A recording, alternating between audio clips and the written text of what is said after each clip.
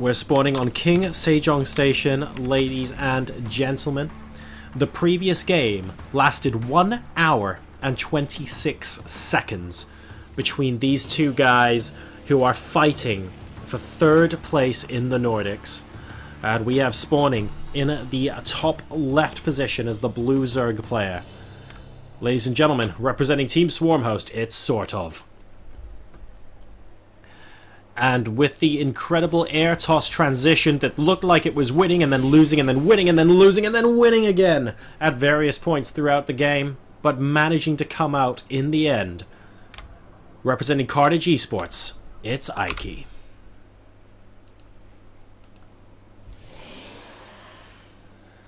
Oh man. This is going to be absolutely...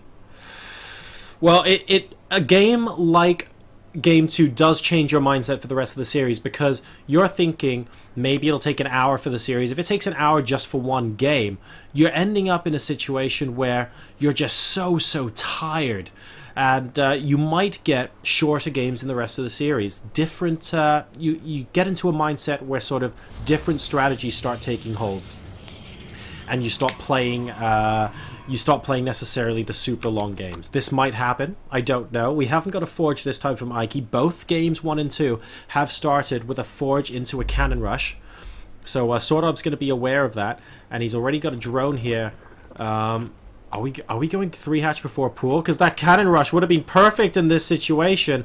The probe scout's coming into the natural expansion now. Is he really going to put that? Yes, he puts down the hatchery. It's 3 hatch before pool versus Nexus first. And Eiki, he's not even going to try. He's not even going to pretend that this is a cannon rush right now. He hasn't put down a pylon. So these guys are like, look, if we're going into a macro game, can you do us a favor and just get to as many bases as possible quickly? Can we please just split the map at the beginning? Oh, that's hilarious. Guys, in the meantime, if you've been on social media, make sure you go ahead and follow NorCraft Cup on Twitter and enter the competition to win gaming headsets and mice on facebook.com/NorCraft Cup. You still have the opportunity to do it because you have until the final start, so until this best of 5 finishes. So make sure you do that. Also, go ahead and follow me on Twitter. I'm at twitter.com/JoRoSaR. Tweet me what your predictions are for this series and for the final. And also don't forget to tweet me your thoughts on the stream in this tournament so far as well. It's been an incredible ride, to say the least. And the games haven't been getting any worse. They've just been really entertaining. So I'm looking forward to the finals as well. I'm also on Facebook, of course, at facebook.com/JoRoSaR. So you'll get a lovely little Facebook notification when I go live with an event or when I post off to YouTube. So if you want to be kept abreast with that, feel free to follow me there. And, well, I mean, this game, I wouldn't be surprised to see like some sort of early timing attack from either of these players after that game too. We are in a situation where the winner of this game goes on to match point. All best of 3s before, we now are in a best of 5 situation. Probes being chrono boosted, lots of drones being made as well. We're up to 32 workers versus 28, and this is the 5-minute 40 mark. So just heavy macroing up initially.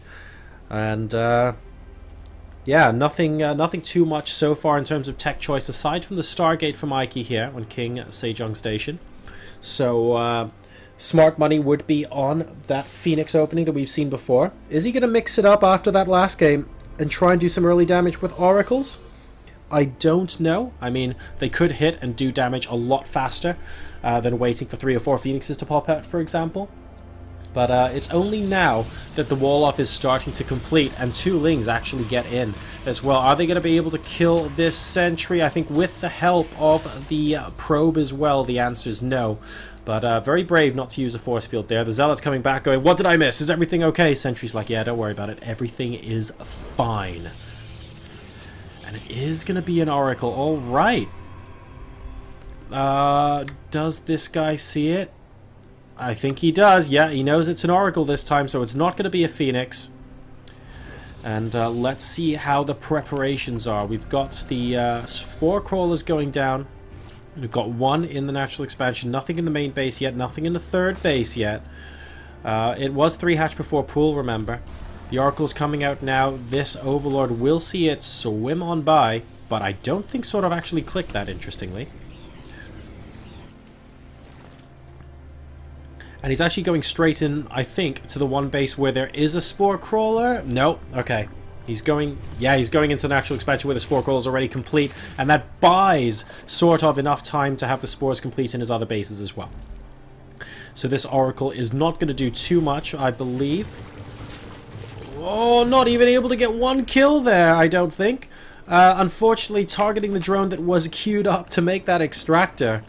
And dear, oh dear, not the greatest of openings from Eiki here. Wanted to do a lot more damage with that. He is, however, transitioning into a very, very quick robotics bay. So we are going to see Colossi as a follow-up. The actual army composition he's aiming for in the endgame has not changed. I guess we'll go into Sky Toss if necessary, but we're going to be seeing some Voiders. We're going to be seeing those Colossi. And SortOf, in the meantime, got the Evo Chambers coming up. He's feeling pretty comfortable at the moment. He's up to 73 drones. So, not in a position where he's feeling particularly threatened. These Oracles haven't done very much, and SortOf is in a comfortable position here. He's just starting his Spire now. And, nice little positioning there, actually. If an Oracle comes in and tries to harass the mineral line and moves away, or goes all the way around to harass the main base, it's going to take a little bit of extra effort to scout that Spire. So, still a lot of thought being put into the SimCity here for both players. Whew. And there's the extended thermal lance coming up from the robotics bay. So, this is looking pretty similar. The Twilight Council coming in a little bit later than normal, I'm going to say, because this +1 is going to finish much sooner than the Twilight Council is going to complete, unless he stops chrono boosting it entirely, and even then I think it finishes very slightly before. So where is he going to be using his chrono boost? Let's take a look. He doesn't... oh, he actually has full energy. There we go. Okay, he's actually using it on the Colossi himself. And there's the +1 complete. The Twilight Council a little bit mistimed, but that's fine. Are we going to start the Blink first and chrono that, or are we chronoing +2? We'll keep an eye out. Twilight Council now complete. We have the Void Ray production starting now as well, so that's where his gas is going to be used. He's still got 400, and we are actually going to be transitioning earlier on into mutas this game. 13 of them coming out right now. This Oracle still trying to make himself as worthwhile as possible. 6 kills to his name, killing off 4 workers, but 4th base coming up, 5th base coming up. SortOf is starting to expand throughout the map. He's feeling a lot more confident now, and it is going to be the +2 and the Blink. Neither of them being chrono boosted so far. We're actually using a... Where is the chrono being used? Let me see if I can spot it. It's not the Robo. It's not the Blink. It's not the Forge. Where are we going on? It doesn't matter at the moment because the mutas are going to be coming and trying to harass as much as possible. Are they going to take apart, actually, a Colossus here? They're going to try, and no, it doesn't look like it. A couple of them actually falling straight out of the sky, so that's not great. We need to get the Mutalisks to a number where basically Stalkers have to respect them. A number of workers have gone down, though, so it's down to 62 pros versus 84 drones, which is great. The mutas are going to be able to provide a lot of mobility across this map, and means that Eiki can't really safely move out of his base. So just picking that cannon off, you obviously can't put that cannon back down without killing one of these pylons because they were trapped in there. And leaving this 3rd base open to future harassment as well. So that was kind of the idea behind that. He's not actually trying to kill too much now, he's just removing the static defense so that later on if he wants to come in he can.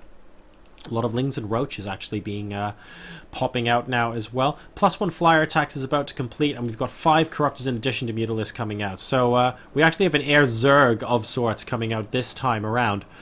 And he's just constantly poking in, trying to harass where possible, keeping out of range of those Phoenixes, forcing the Photon overcharge, and saying to Eiki, look mate, you're definitely not coming out and attacking me anytime soon. And to be honest, he's right.